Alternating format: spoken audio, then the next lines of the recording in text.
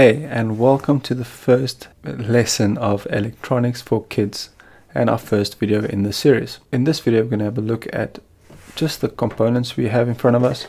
So if you do not have this box yet, no worries. I do have a link in the comment below. Where you can maybe get it from. If you cannot get it in your country, no worries. Send me a message and I will try to help you where to get components that you can follow these tutorials as well. I do find this box cost effective and it's got enough components that might keep you busy for a whole year. So let's get started with our lesson. In the first lesson, we're going to look at introducing your kit to you. So this one over here, what's all inside and what we're going to do with it. So you can see in the slideshow is also below that you can open and follow.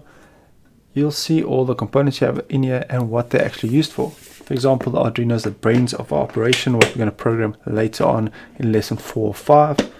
And then we get many other different stuff. For example, a joystick. We got a moisture sensor we can plug into soil and measure the water. We've got a remote control to turn on maybe lights.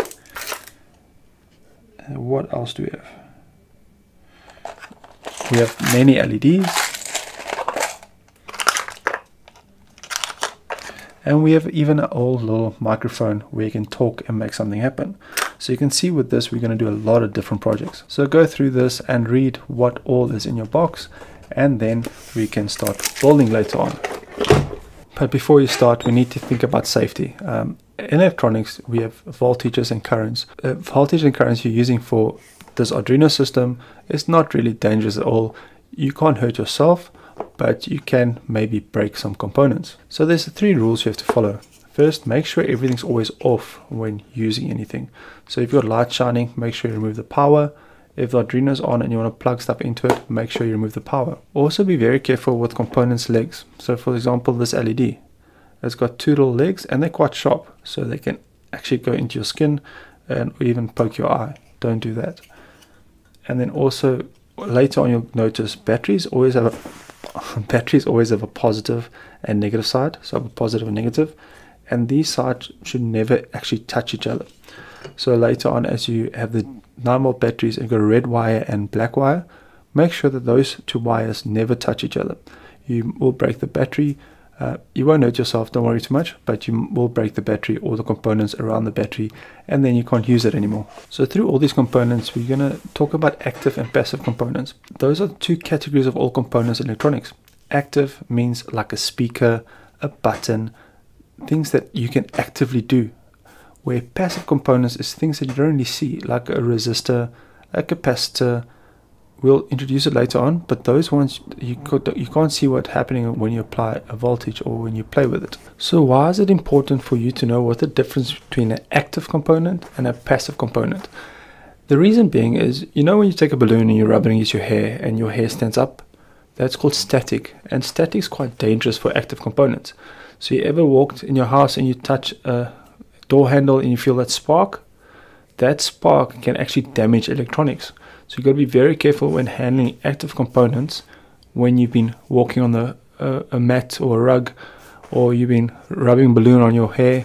You can actually damage electronics. So that's why passive is not that dangerous to break, but active electronics, you can break it by just creating your own static electricity by rubbing your feet.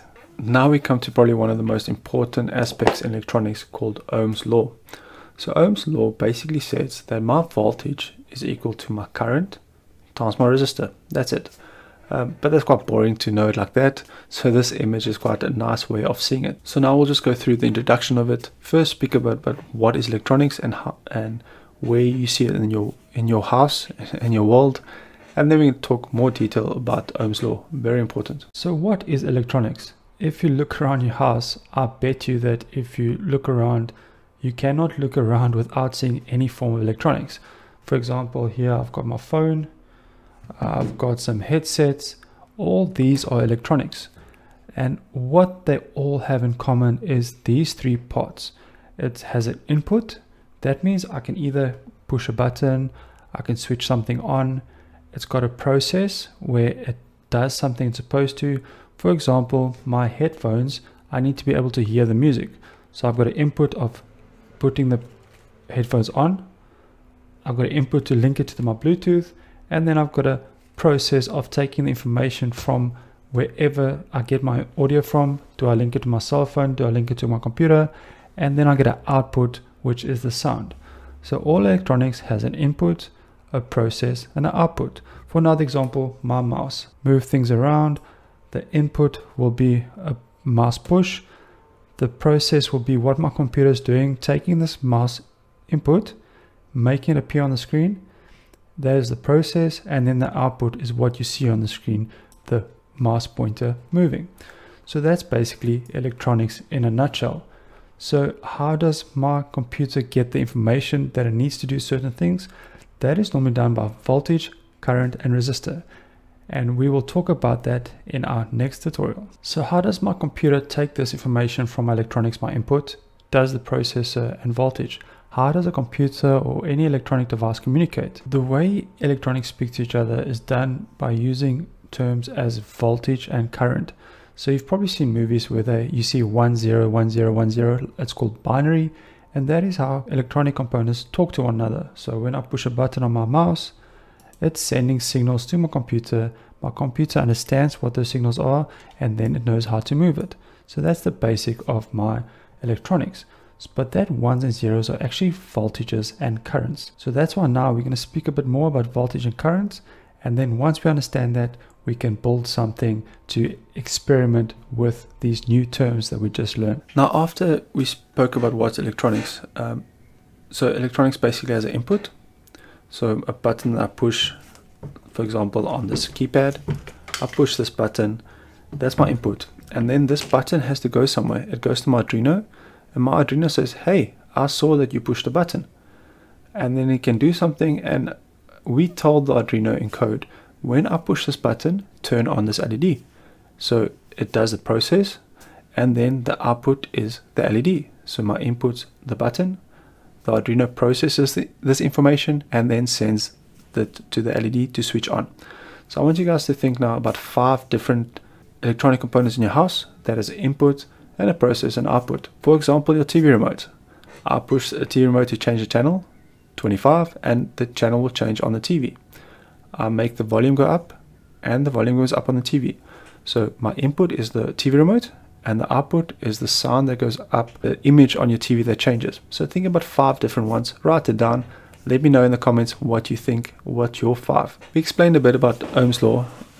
Now I suggest again, watch this video and see exactly what voltage, current, and resistance is. It's very important to understand this for the rest of your electronics journey.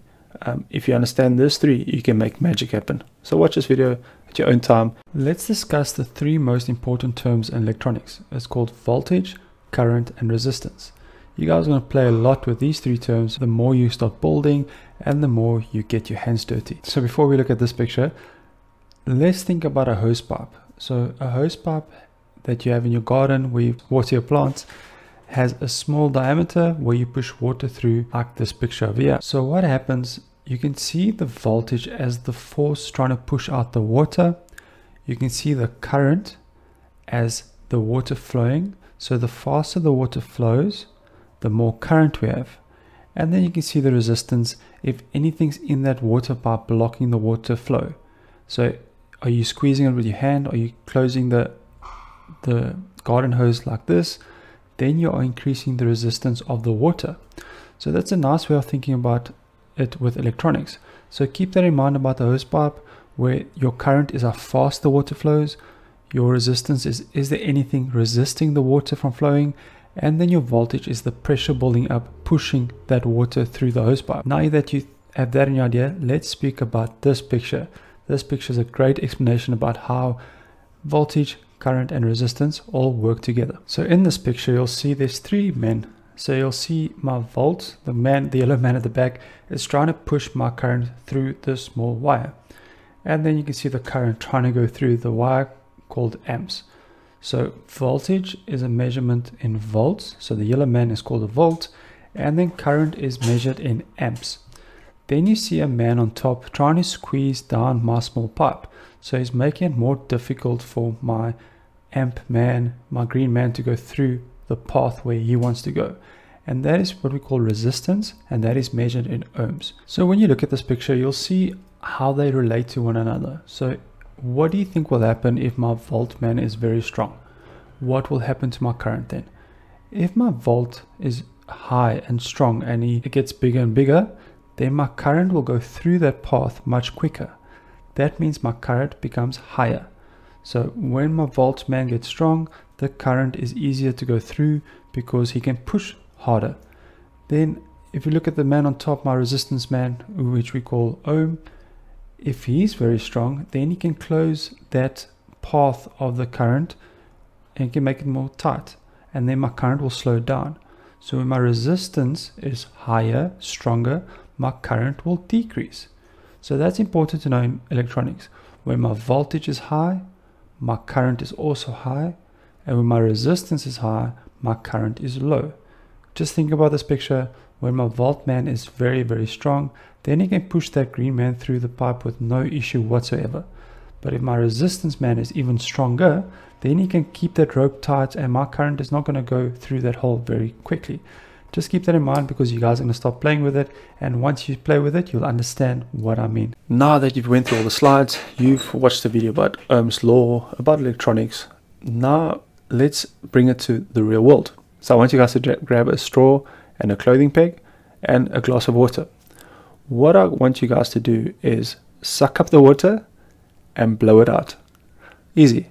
So you blowing is the voltage, and then the water going out is the current. So the harder you blow, the more water comes out. The softer you blow, the less you blow, the less water comes out. So that is a relationship between voltage and current. Now take the peg and put it on top of the straw. You'll notice now when you blow, less water will come out than before, because I increase the resistance.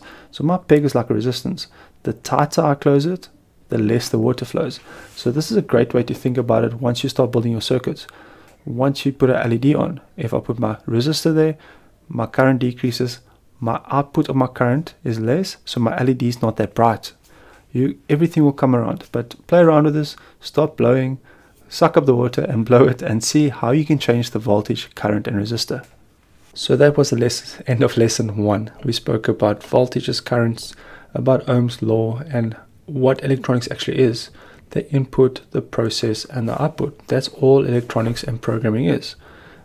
I challenge you to look at any electronic device in your house. It's always an input, a process, and an output. Those 3 simple steps, you can build anything. In the next lesson, we're going to look at the breadboard. So this over here. We're going to go more into that, how to use it, how to connect to it, because the circuits you're going to build on a breadboard.